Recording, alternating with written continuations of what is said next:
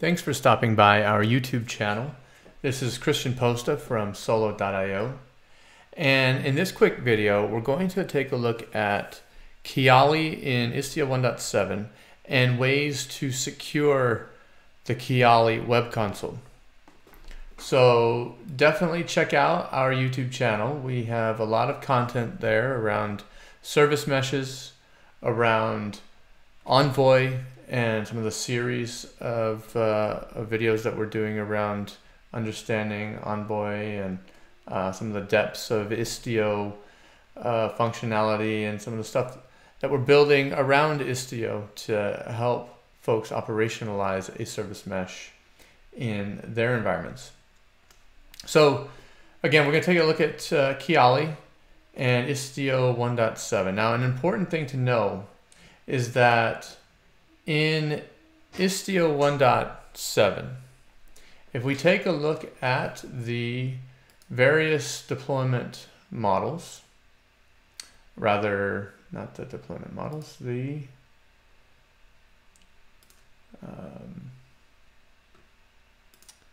where is it? Install, here we go. The configuration profiles.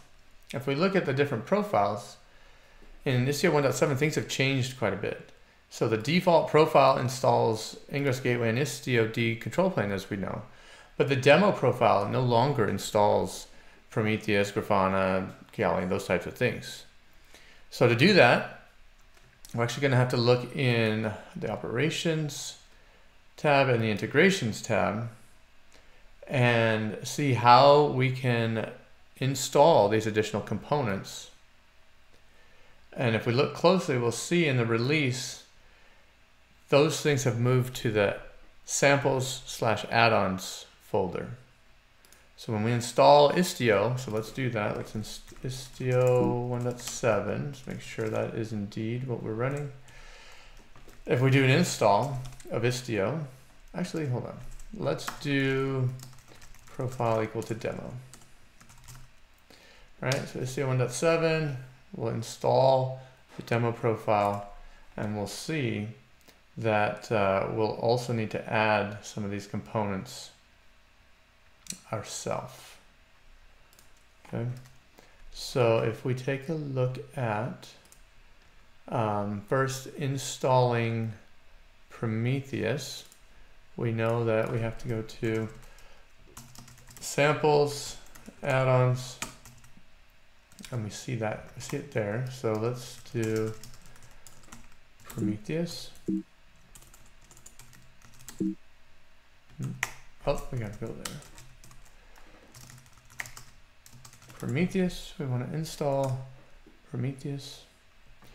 Now let's check out our, so first of all, notice that we have Prometheus running here, but we also, this is the demo profile, right? We don't have any Prometheus or Kiali or Grafana or these extra things installed, right? So that's the first thing to notice. The second thing to notice is we need to create a namespace for the Kiali operator. So I do recommend that you take a look at the Kiali documentation around installation, and it'll go into more details about installing Kiali on top of Istio. But with the add-on that comes with here we go, Kiali add-on that comes with Istio, we're just gonna install it, and that does use let's do it again because the CRDs take a second to register. It uses the Kiali operator under the cover. So if we come back here to our K9s, we should first see that the Kiali operator is created, that the operator is running, and that in the Istio system, that's eventually, if we give it a second, there we go, Kiali will then come to life. Now, in previous versions of Istio, when you installed Kiali, Kiali could be configured with a username and password, known as the login, quote unquote, if we come to the docs, login configuration. But it's important to know that that is going away. The login strategy here is deprecated along with the LDAP strategy, and will be going away. In this demo, what we're going to take a look at is a couple of different of the login options.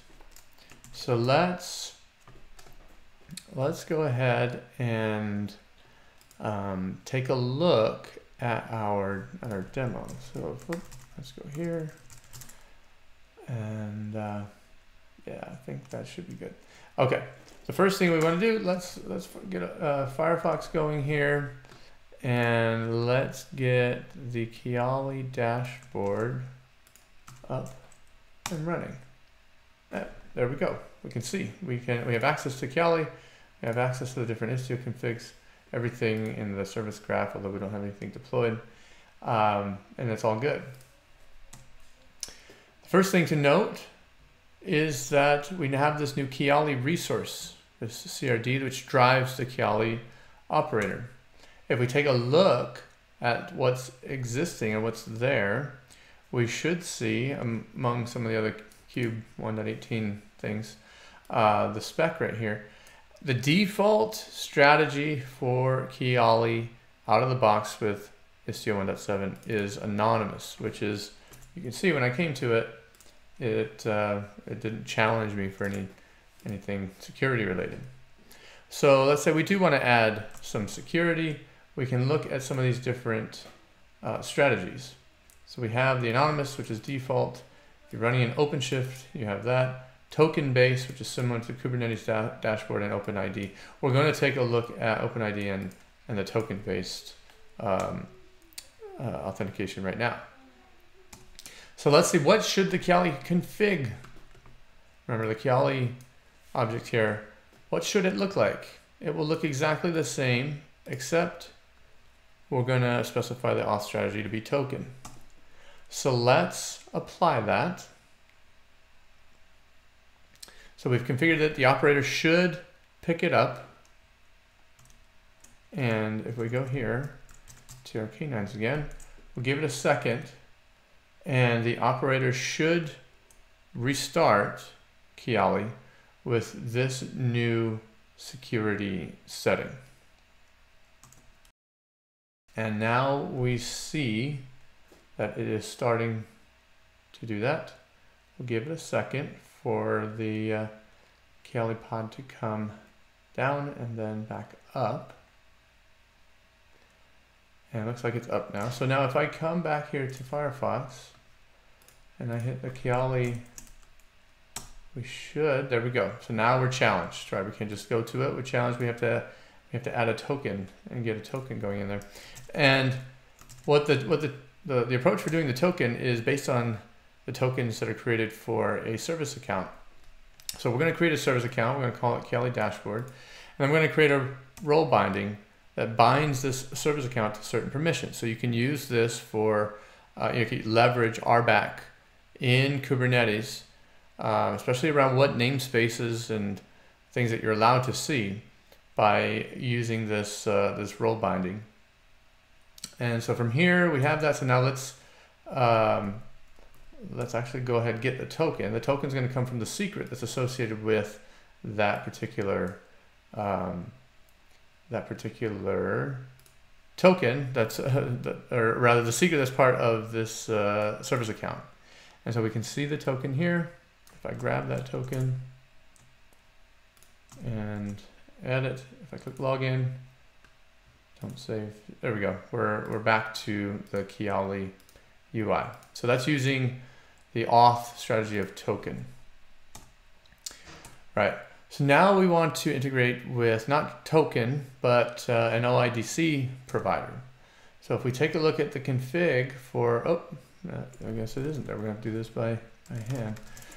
For the OIDC provider, we're specifying the strategy of OpenID, and then we're giving it some credentials, or rather configuration. Now we're going to map this, the user claim from the token of email into our RBAC. So we're going to do something very similar, and since my automated demo didn't cooperate with me, we're going to have to do this manually.